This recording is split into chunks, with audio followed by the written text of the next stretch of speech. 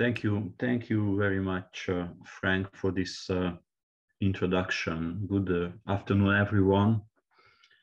And I would like to say thank you for Robert as well, introducing next year's FABOS conference here and continuing this nice tradition to organize the FABOS conference on each 3 years, sometimes in United States at UMass, sometimes at our university in Budapest. And finally, I would like to say thank you for this honorific invitation. I'm very proud to speak again here at a forum organized by UMass after my first speech I had in 2019 in frame of the FABOS conference.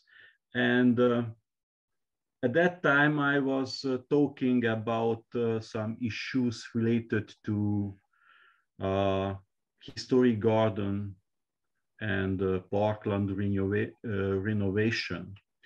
Now, I proposed and I discussed with Frank to talk about, to give a short overview about the Hungarian open space design and to show some aspects related mainly to the background and to the approach we have here at Budapest, the capital of Hungary. Now I will share my screen. My first slide having here the title of my proposed presentation, and the accent is on the contemporary open space renewal in Hungary. I think first of all I have to introduce very briefly the study area. Hungary is a small country in Central Europe, having approximately 10 million inhabitants, half of New York City's population. And 20% of the population of Hungary living in the capital city in Budapest. That's why we used to say that the country is hydrocephalic, having a very high economical and cultural concentration in the capital, which is not good. Strategic renovation of open spaces in Hungary started at the beginning of 21st century, 50, 60 years ago, and are still going on. Despite the care we had to develop in an equal portion the capital and the countryside, the most of the renewal projects of the past 15 years were leading in Budapest. In my lecture today I would like to give a short insight in this process, presenting a few recently realized projects. And of course, the time is limited and doesn't permit to discuss in detail many projects. I can only show a few examples, a few case studies based probably on a very subjective selection. But you have to know that the main criteria used during the site selection were the followings. First of all, I would like to show sites with different importance, type and scale.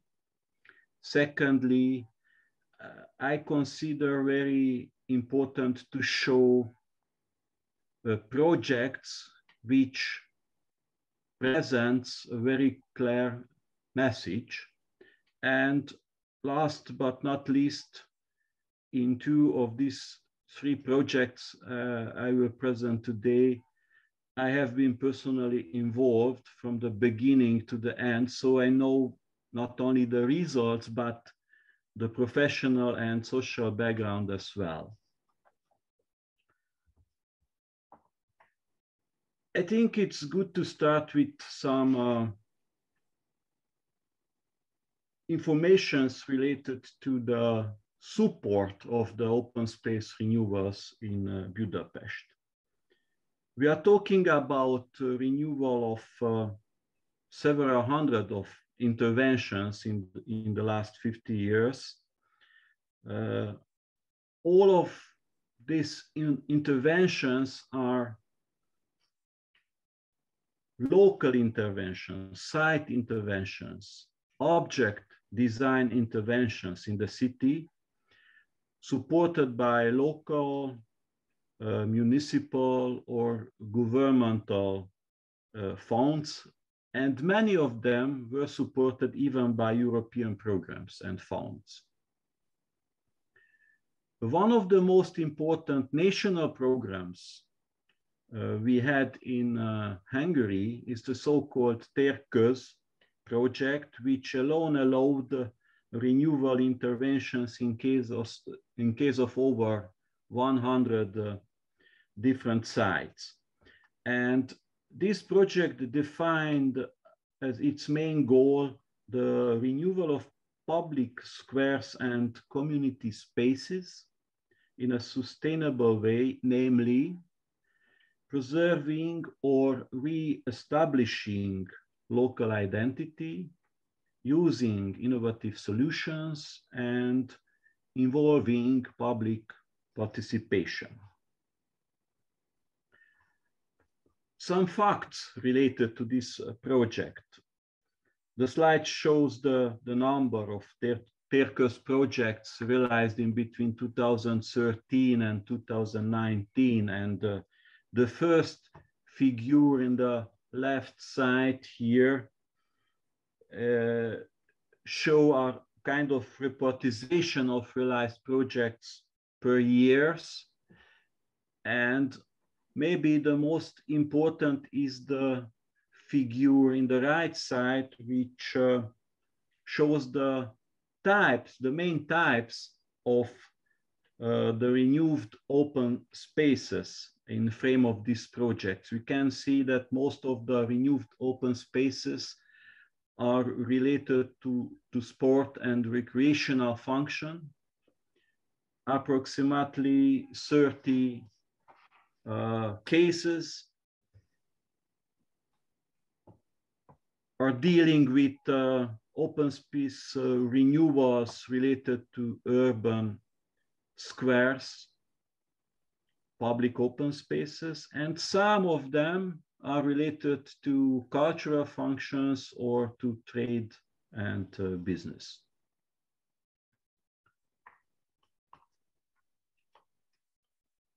Looking at the new realized projects, many students of mine and many friends, non-professionals, used to ask my opinion about the professional output of these projects, because plenty of them are not satisfied by the results. Actually, in most of the cases, they were expecting for some explanations, for example, why the green surface is so small, why did they cut so many trees during the renewal process, why there are so much pavement, so much stone, so much concrete, why did not plant more trees, why the renewal process took so much time, and so on. And it is very hard to explain to them that the thing they actually see on the site has a very complex background. There are many circumstances which led to this final product, which is the aspect of the square. And the result, what they see, is actually the content.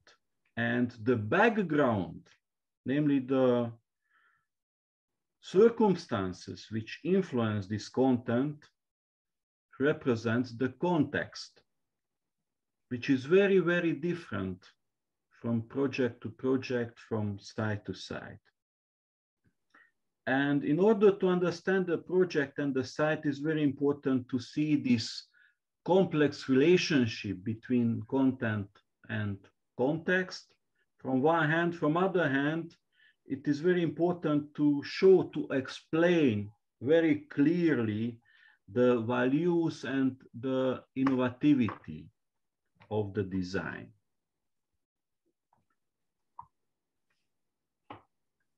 The case studies I would like to show you today search the answer to some questions like what role does landscape architecture play in the urban regeneration and heritage conservation? How to balance conservation and development during the process of urban built heritage renewal, and how to maintain the uniqueness of different places under the unified planning objectives. And finally, how does an innovative and artistic open space design approach contribute to preservation and to the creation of a sustainable urban environment? Let's see the first project. We are talking about the High Street of Budapest, the renewal of a very important stream in the downtown of the capital. This was a complex downtown renewal project, and let me to say a few facts about the background, about the conditions existing before the renewal. First of all, you have to see that, for example, analyzing historic maps, as you can see in this slide,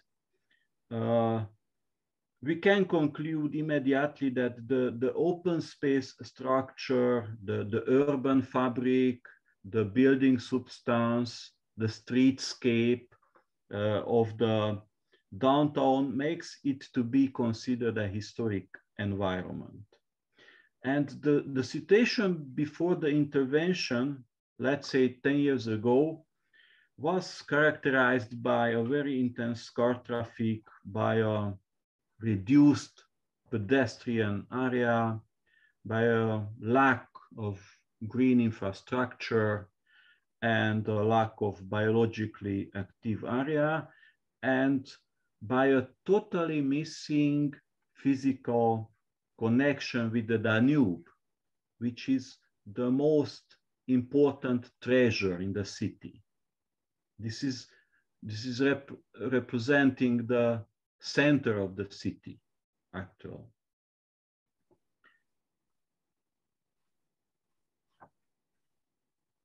The municipality organized at that time a design competition, and the winner of this design competition was an urban design office called V. Timpanon.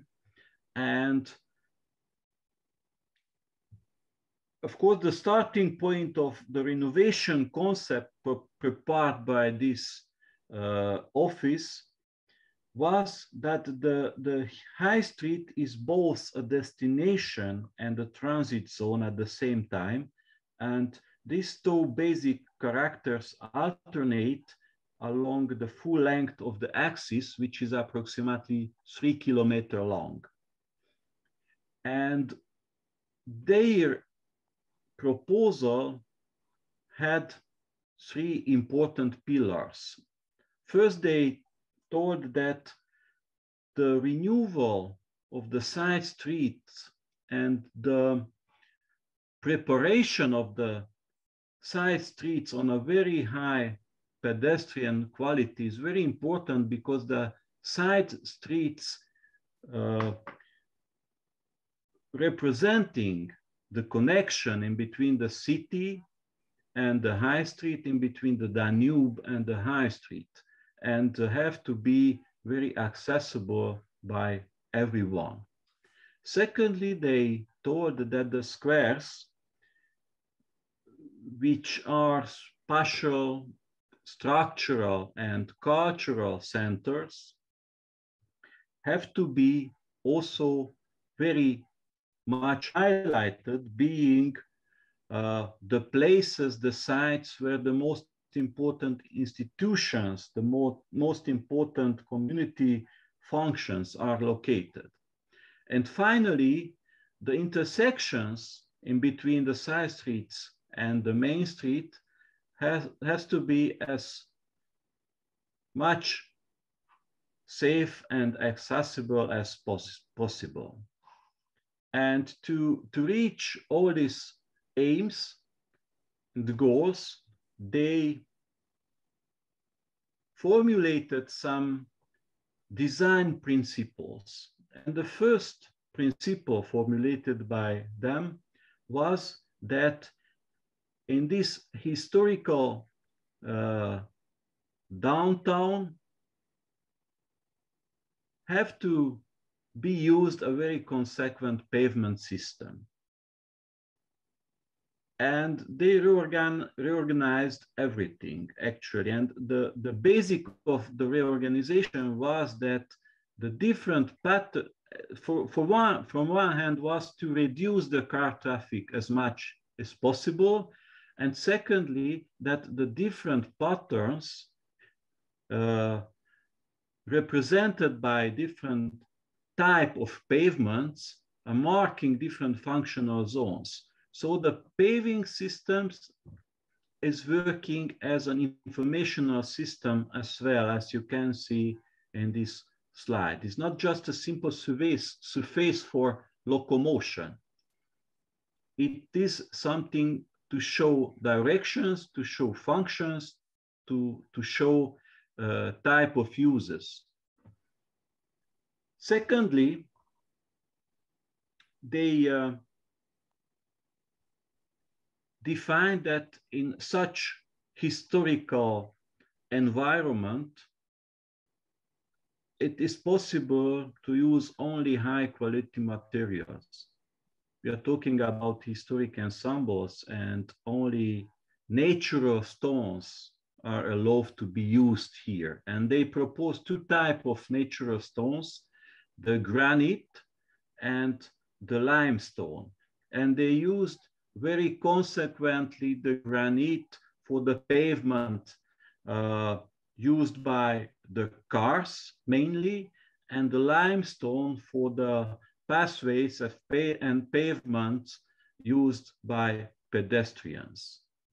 Here you can see street section immediately after the renewal, and you can observe very well this so-called informational system realized with the help of different patterns and pavements. Thirdly, they formulated that the principles of universal design are very important. A survey proved that 55% of the users prefers the solutions offered by inclusive design, and 30% can use exclusively such solutions. And taking into consideration this historical environment, unique site-specific, special for this project design pavements from limestone helps preserving the local historical character of the downtown.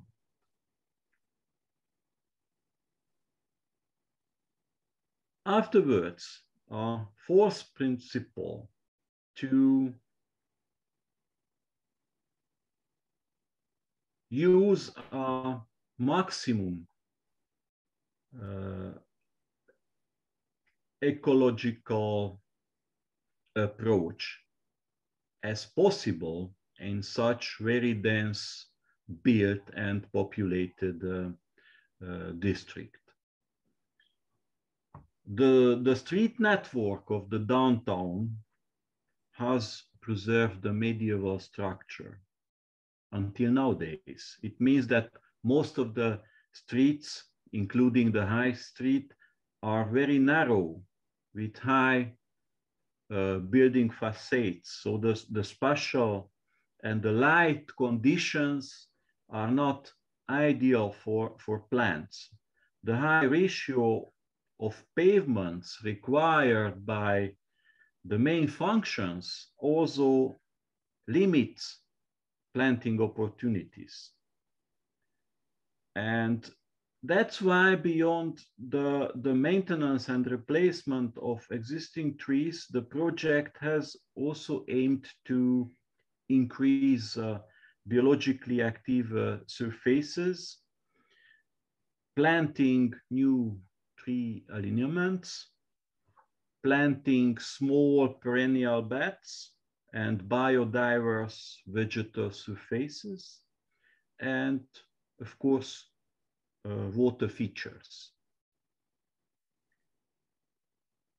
Important selection criteria of tree species were, for example, the resistance to urban impacts and horizontally compact crown form. That's why the Pyrus scaleriana chanticleer was chosen. This species meets the mentioned criteria, and owing to its shapes, its lines provide an even attractive view, complementing the existing trees with spreading irregular branches like Celtis australis or Coreuteria paniculata.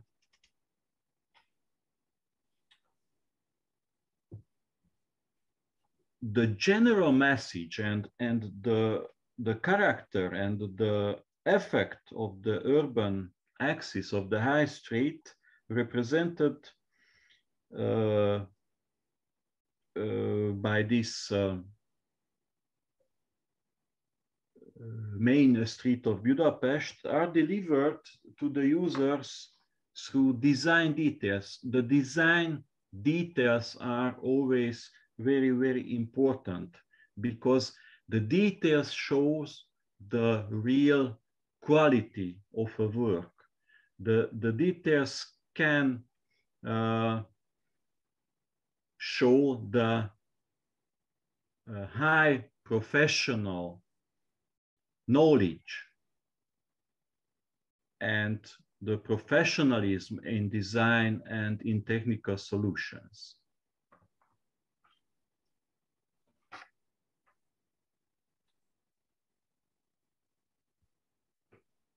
In case of the water features, the trend was also to use the limestone as a traditional material for Budapest, characteristic for the open spaces of the city and of the downtown, and to design unique appearance to enhance local identity.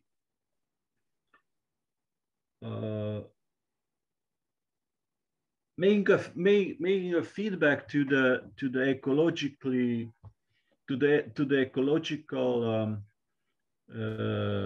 approach, I have to highlight here that everywhere in the downtown, the basement of the pavements was realized in an ecological way using the so-called, we call it a flexible basement without concrete. And you can see a photo here about the building process, and there is also a detail about the technical solutions used in case of this pavement realization.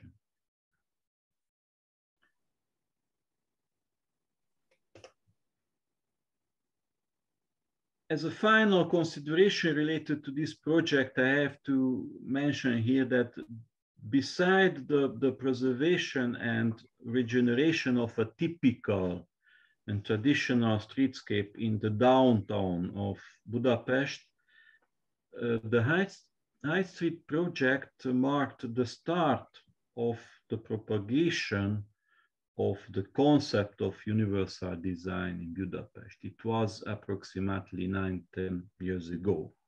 Since then, the principles applied first time at the High Street consequently determine the open space design attitude in the whole city, moreover in the whole country. So this was a very positive project and example as a first one in Hungary. The second project I would like to show you is a totally different one, a small one, actually. Here you can see the location and some contextual information related to this project. It's about a small pedestrian street located nearby the city center in the proximity of the downtown, and it is located also in a very dense populated historic urban environment in the 13th district of Budapest. Let me to tell you some additional infos as well. The street is located at the entrance area of the Comic Theater of Budapest. This is the building of the Comic Theater. And accordingly, the street is a meeting point before and after the place, serving as a site for open air performances and exhibitions as well. And the request of the client was the municipality of the district. The request of the client was to improve the functionality of the place and to create a very aesthetical, high quality visual impact on the site. In the same time, they requested to make something so-called very traditional, very Hungarian one, symbolizing the word of Hungarian operettas, characteristic to the repertoire of the Comic Theater. So the task was to make something very Hungarian. This is a request which maybe is easy to fulfill on a countryside, but not in the 13th district, which is maybe the most cosmopolitan district of Budapest. Eclecticism dominates the architecture here, and we can meet here buildings built in Palladian style, in the style of historicism from the second part of the 19th century, in Art Nouveau, in a modernist style, and even in a postmodernist manner. So this request to make something Hungarian and very traditional was possible only in a very abstract way. And let's see the proposal we did it. We told that the only solution in our interpretation is to make a conceptual design. And to be very Hungarian, of course, the proposal was inspired by a Hungarian folk motifs. The main idea of the appearance was based on the motifs of kalocha embroideries, simplified, of course, in a minimalist and functionalist interpretation. Maybe I have to make a parenthesis here and to highlight that, in my opinion, abstraction is always needed in similar cases, because the very strong and very direct symbolic elements can induce tension both on professional and social level as well. As you can see, we had maybe we can say that we had a very strange choice of materials, but the steel painted in red was inspired by the atmosphere of the indoor space of the theater as well. The theatric wine red velvet color stainless steel bunting has the role to designate each functional element on the street. The new promenade forms a bay along the Szent István Boulevard, providing leisure opportunities in the vicinity of very intensive traffic. And the functional elements were integrated into a geometric spatial composition, as you can see here, enlarging visually the narrow street. The benches, water features, parapets, green surfaces, plantainers, bicycle racks, lightings, were integrated in one object. This is one huge object, make it very sculptural, just like a contemporary work of art placed alongside of the street axis.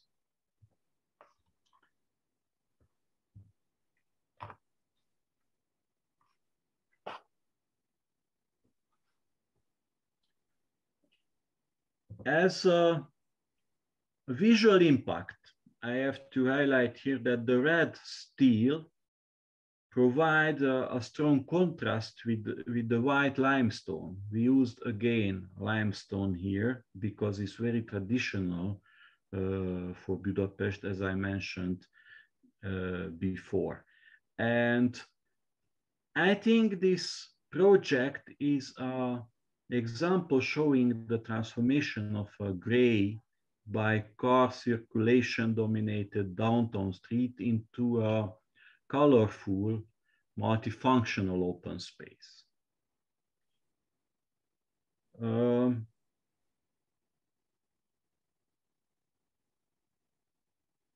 Following this example, maybe the design of urban streets and squares may be reconsidered a bit, because in our interpretation, the example shows how an urban open space can be transformed in a way to preserve the historical roots, being enriched with essential community functions, and through the provision of a new design become very representative place of the city, a very unique, a very local and specific for the site.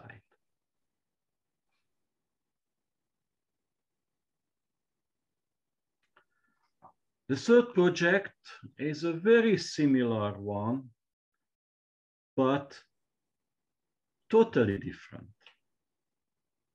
as you can see, is located there by the second project on the other side of the Comic Theatre of Budapest. And the context now is totally different, comparing with the previous one. It was a project supported mainly by the local government of the district as well. And here maybe I have to highlight that the integrated development strategy of the district puts a strong emphasis on the construction and renovation of public spaces involving local communities. The conversion of this Holland Street into a pedestrian zone is one of the first projects in the district, which was based on a large public participation. It was actually a kind of sensitization of the local inhabitants of the population to the global climate change challenges and to some issues related to biodiversity, urban heat island, rainwater management, and so on.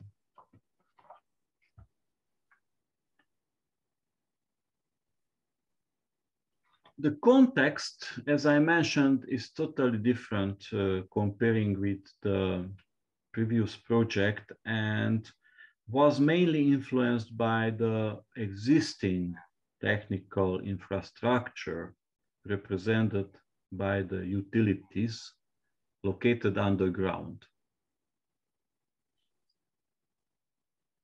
Those are representing always important condition in design process, and it is always, at least in Hungary, a huge challenge. Looking at this slide, the first picture shows the chaotic disorder of the public utilities, which are representing the main obstacle, for example, of the tree planting in such situations, and representing a constant source of problems for the open space renovations everywhere in Budapest, not only in this particular location. The second picture is not an avant-garde painting, is a nice picture showing the protection zones, different colors showing the different protection zones related to different utilities, pipes, underground networks. Buffer zones defined and required, as you know, by law and by local regulations as well. And the third picture is the layout, the master plan or the design we finally created in this location. A few words about the design approach. It was again a very conceptual one and supposed to take as a starting point and as an advantage the existing and problematic underground infrastructure. As you can see on the slide, the first figure is a hand drawing, is a first sketch. And the basic concept of the open space renovation design was derived by or from this zigzag line of the underground network of public utilities.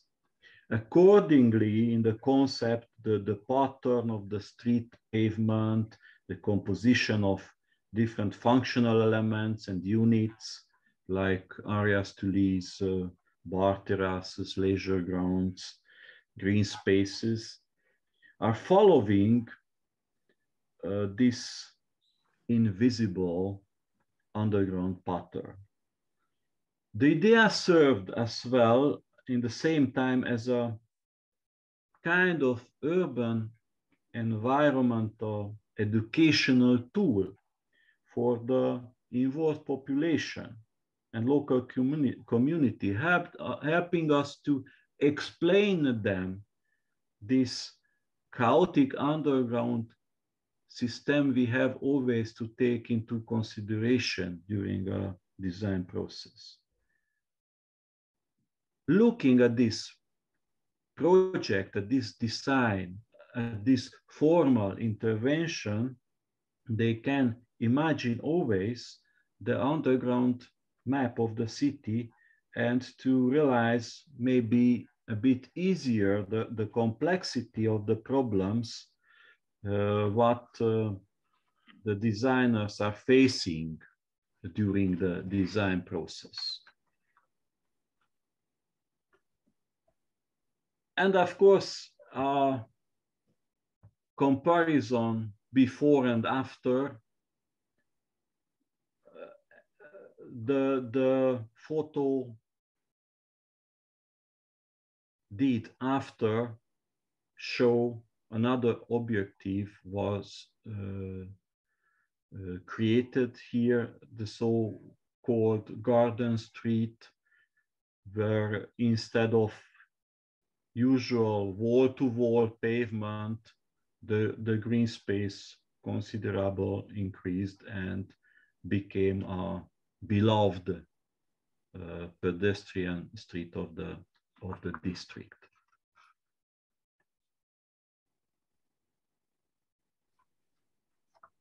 I would like to make some conclusions to sum up somehow my short presentations, and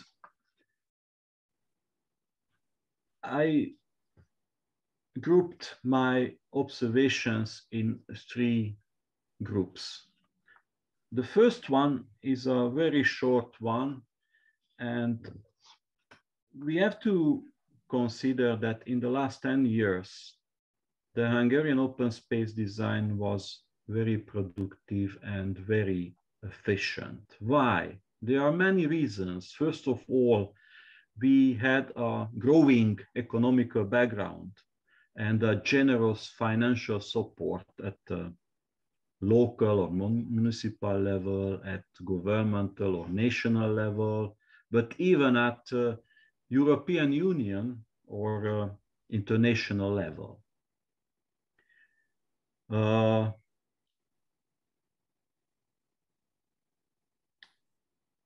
I have to mention here the national development strategies as well, which similarly to the international trends highlights, of course, the importance of the nature-based, climate-friendly green solutions and developments in urban environment. So big support from this point of view as well. And of course, it's very important to mention here that the landscape architecture became very popular, not only in Hungary, but in all East Europe. The society started to understand and to recognize the importance of this profession, which is the most able to shape a human, healthy and comfortable environment in the cities. Secondly, the design of public open spaces contribute to the environmental sustainability. And here is very, very important that the environmental sustainability doesn't mean always and just the green pillar of the development. We all know that ecological solutions are primordial in the improvement of our everyday life, and in long term, only ecologic-based solutions guarantees the survival of the humanity on this planet. But some innovative aesthetical design solutions, creation of dynamic structures, reflecting on the right use of open spaces, on the functionality, on the livability of our open spaces are also very important. Mostly in cases when the ecological branch, the ecological pillar in this development, urban development process, in spite of our intentions, cannot be very efficient due to some very objective reasons related mainly to the conditions existing of our urban environment, very dense setting in, very archaic urban fabric and structure developed during the centuries with narrow, shaded, paved streets. A well-designed aesthetical open space with artistic charges and contents can considerably increase the user's comfort feeling, help to be the open spaces democratic, safety, and encourage a wider range of people back to the street. Helps to be the open spaces more easily maintained and managed. Produce multifunctionality. Show flexibility to the new, very fast changing requests of users.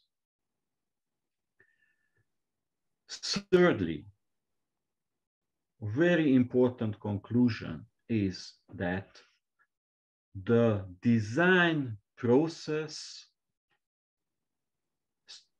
started to be in the last 20, 50, 10 years a very complex one.